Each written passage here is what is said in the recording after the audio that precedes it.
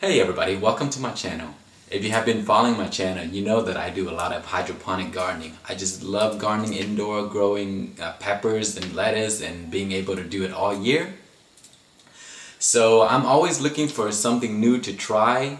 I've tried the Aero Garden and has great results. I did some DIY, created my own Growbox and all that stuff. So I'm searching for new things to test, and I found this Growbox here, and it is by Opcom. So I will provide all the information so you can go to the site and check it out. It's basically a Growbox that you can set on top of your table, or if you have a restaurant, put it aside somewhere in the corner, and it will grow your lettuce or whatever vegetable you want to grow inside all year long, and you have fresh vegetable all the time. The reason I like this unit here is because it's large enough to grow some of the plants that I'm looking to grow.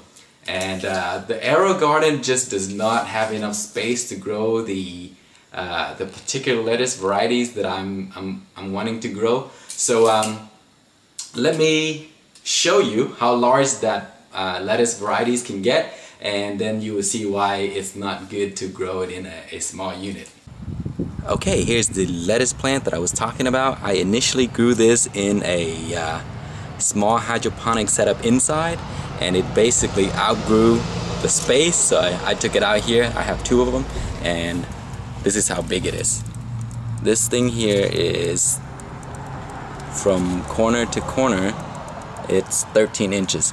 So imagine growing that in a Aero Garden, you will only get one of this guy.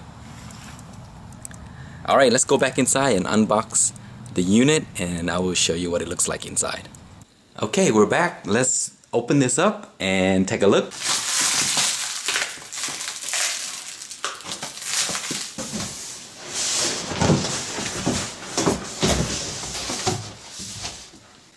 It's pretty nicely packaged together. So I'll cut these apart.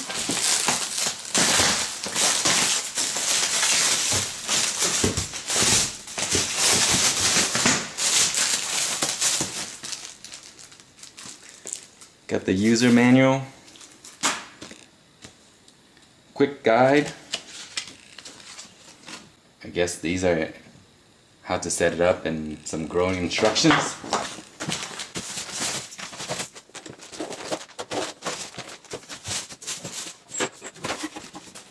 Wow, it comes with a pH meter and all the good stuff, some seeds.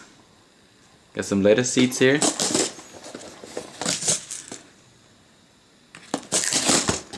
And I guess these are nutrients.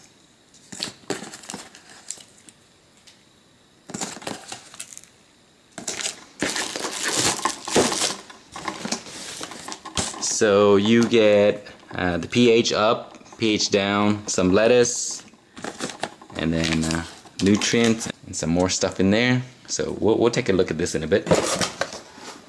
Okay, I'll just pause the video, put everything together, and then I'll come back and show you. Okay, I have everything set up, and I have placed it into the place where it's going to be for the initial testing. Sitting on my table there. And let me give you some details of the unit. This is where the water goes, and that's just cushion, air tube there.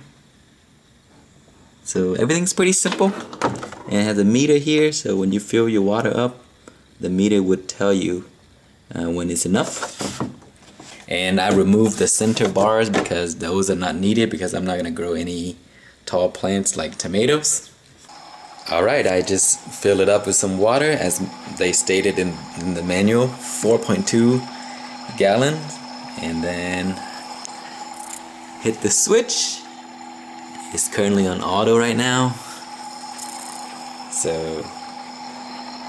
everything is looking good.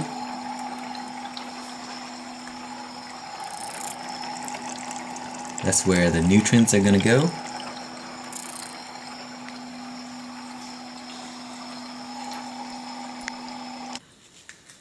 Okay, we're gonna go ahead and add these nutrients to the unit. They say just to pour this in there and then wait 30 minutes and then adjust pH. So I'm gonna go ahead and add this.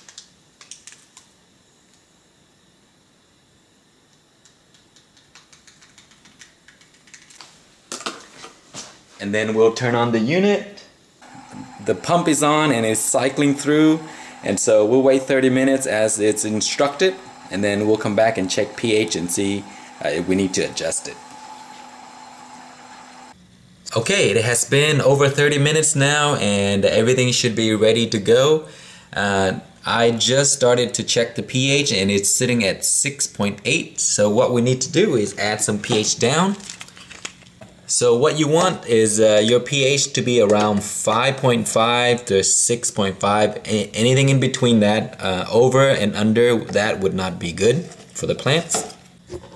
Alright, so here's a capsule of pH down. We'll just throw it in there. And then let it dissolve, and then we'll test it again in a bit to make sure that everything is between the range of 5.5 to 6.5.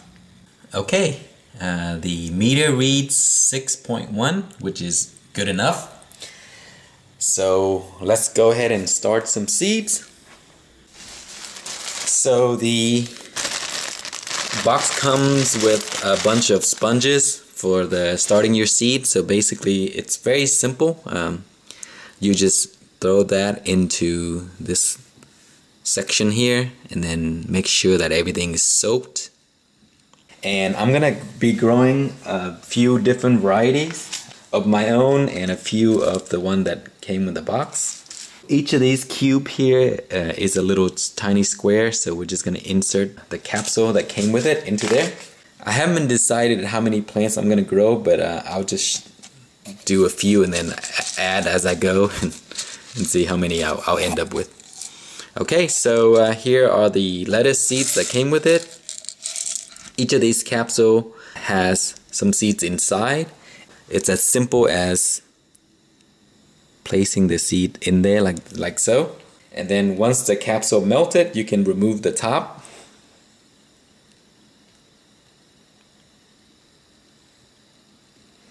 So I'll do a few for the lettuce that came with it. Okay, and if you want to do your own seeds, it's pretty much the same way, except that you're gonna have to sort of like force a few seeds in there. Okay, the lettuce seeds are very small, so I'll just use a spoon to try to feed this in there. Works pretty well. So I'll do a few more. So you'll try to put like 3 to 4 seeds per pocket, and then once they sprouted, you can just thin them out and keep the best looking one. Before I start to get confused of what varieties these are, I'm gonna go ahead and take these and put them into this cell, and then I'll label them so that I would know which one they are. So it's pretty simple. You just tear these off.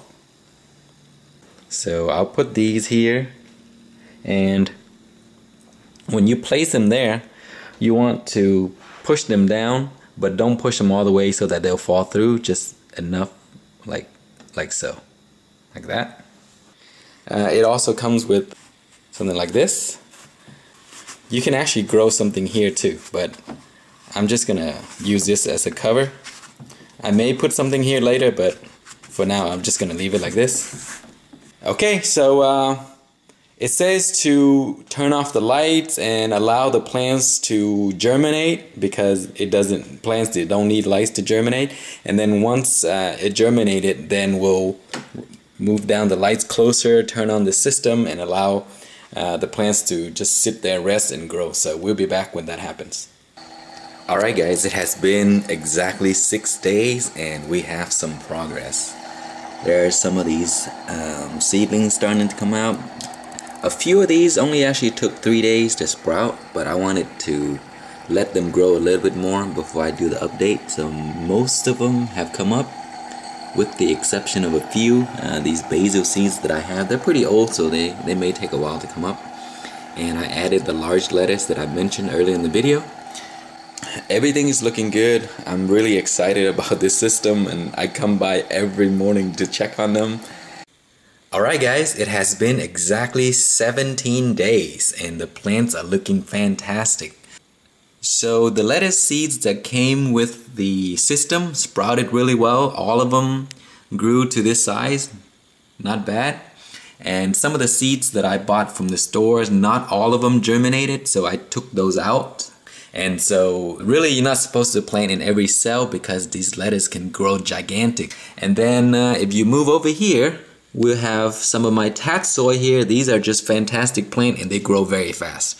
So look at the size of those there, and then this one as well. And these type of plants require much more lights than most of the lettuce that I have grown. So I fixed the lights to be right above them, or else they would be leggy. So they were leggy, and I fixed it, so now they're all good to go. You see, there's a little bit of a lengthy stem there, and that one is what they usually look like. There's no gap between the base to the plant. So if you provide them with good lights, that's what they look like. If you don't provide them good lights, they will extend it like this. So that's why I fixed the lights to be right on top of these. And these are watercress. They're growing great as well. And so for 17 days, no effort, they are growing quite nicely.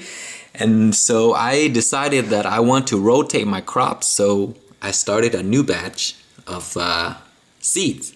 And I just place them in this little container, fill them with water, and feed them occasional nutrients. I just use a medicine dropper here, and I collect the nutrients from these, and I just drop them in there like that. So every few days they dry up, and I add more.